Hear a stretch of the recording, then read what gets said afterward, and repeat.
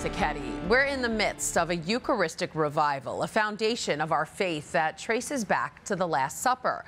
Jesus gave bread and wine, his body and blood, to the apostles. But what else was served at that historic meal? Currents News' Jessica Easthope shows us the menu in Williamsburg.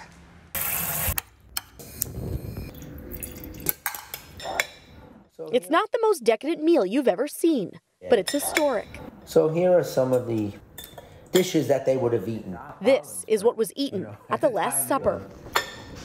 While experts can't say with absolute certainty what was served, these foods were common in the Middle East 2,000 years ago. Monsignor Jamie Gigantiello, a former chef and the pastor of Our Lady of Mount Carmel Annunciation Parish in Williamsburg, did his best to recreate it. It's been 2,000 years, so food has evolved, traditions have changed, and things have been added, things have been taken out. So here's what was on the menu: lamb stew, beans, olives, with the pits, of course, fish sauce, dates, unleavened bread, and wine. A simple meal to go along with the simple life Christ led. He came among the simplest of the people. These are things that Jesus used so that everyone could understand what he was trying to say and the meaning of his teachings. What would be missing from this meal is dairy. Keep in mind, Jesus was Jewish, so technically what they ate at the Last Supper was kosher. The foods that he ate and the apostles ate, I'm sure they followed to the letter of the law.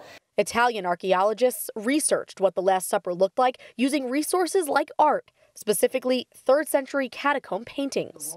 Leonardo da Vinci's Last Supper is iconic, but historically inaccurate. They look like little dinner rolls. I don't think that was like that. The spread lends itself to several different pairings. Them with the spices, and they would just dip it in. The most significant of them all, bread and wine. The bread and wine is really a message to us that to follow him is very simple. Just sacrifice. Give of yourself to others. And that's what he did totally. This food may not be everyone's taste, but it's a reminder that Jesus invites everyone to the table. In Williamsburg, Jessica Easthope, Currents News. Such an interesting story. You could try some of Monsignor Jamie's recipes with his cookbook out now. You could pick up a copy of Breaking Bread with Monsignor Jamie, From Feeding the Stomach to Feeding the Soul, which features a variety of meals Monsignor Jamie has made during his show right here on Net TV, on Amazon or your local Barnes & Noble. Speaking of that Eucharistic revival, leaders of the nationwide campaign have given us more of a preview of its main event, the National Eucharistic Congress. The event will happen July of next year in Indianapolis. Officials say more than 25,000 have already registered. Each day there will be a large mass with plenty of opportunities for confession and a place for perpetual adoration. A massive Eucharistic procession will also happen during the Congress, but the route is still being determined. For more information and updates on the Eucharistic Revival and that Congress, just go to eucharisticrevival.org. A diocesan-wide event for the revival is coming up soon, bringing Catholics from all over Brooklyn and Queens to Maimonides Park on October 7th. The whole stadium will be filled with the faithful for family catechesis, a Eucharistic procession, and a Mass.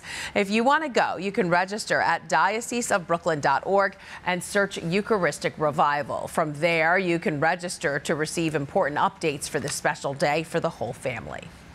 Turning now to a Christ-filled celebration at a Gravesend church. They unveiled their restored crucifix last Sunday. Parishioners at St. Simon and Jude Church gathered for the rededication and blessing of Christ on the cross. It was restored by members of the lay organization, the Legion of Mary, who saw the statue needed to be spruced up and decided to put in the time and money to do it. 40 parishioners took part, hand-painting the statue until it looked like new. The group says they were happy to do it because the crucifix shows us the love of our Lord. Soon the nation will remember a tragic day in our history, the terrorist attacks on 9/11.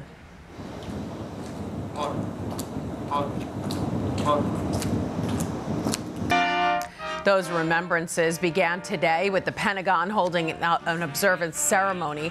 Employees of the Department of Defense gathered in honor of those who died on September 11th and the heroes who gave their lives saving others. On Monday, New York's bravest will honor those heroes. Members of the FDNY will walk from the World Trade Center to the Co-Cathedral of St. Joseph in Brooklyn. There, they will gather for Mass with the Co-Cathedral's rector, Father Christopher Henue. If you want to join them in their prayers, you can watch the Mass live right here on Net TV. Just tune in Monday, September 11th at noon. You can read in-depth stories from 9/11 and the aftermath in the Tablet newspaper, including the story of a permanent memorial at a Catholic church. These two steel beams melted together in the shape of a cross came from the rubble and currently reside at Our Lady of Angels Church next to a plaque with the names of the parishioners who died in the attacks.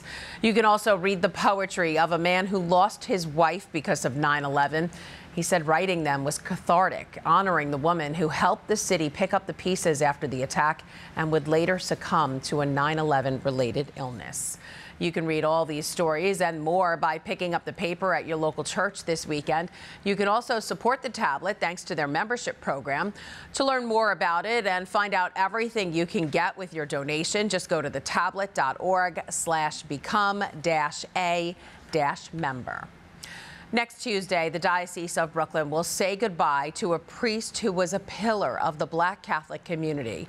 The funeral mass for Monsignor Paul Jervis will be held at St. Francis of Assisi St. Blaise Church in Prospect Lefferts Gardens, Brooklyn. Bishop Robert Brennan will preside over the service. Monsignor Jervis served as the pastor there before his death last Tuesday. The priest also led the cause of canonization for Monsignor Bernard Quinn, who established the first church for Black Catholics in the Diocese of Brooklyn, St. Peter Claver. Monsignor Jervis also served as pastor of that church. And finally tonight, how about this for a matchup? Pope Francis met with Sylvester Stallone. Noi siamo cresciuti con I vostri film. We grew up with your films. Who knew the Pope was a Rocky fan? Stallone met the Holy Father at the Vatican on Friday, where he joked that the two were going to box. But rather than getting into the ring, the pontiff offered a blessing. Stallone was raised Catholic, but returned to the faith after his daughter was born sick in the late 90s. The actor was in Italy to receive an honorary citizenship in a southern city where his grandfather and father grew up. My family, huge fans of the Rocky films.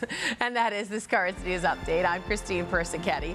Thank you for joining us because we are putting your faith in the news. Hope to see you again next time.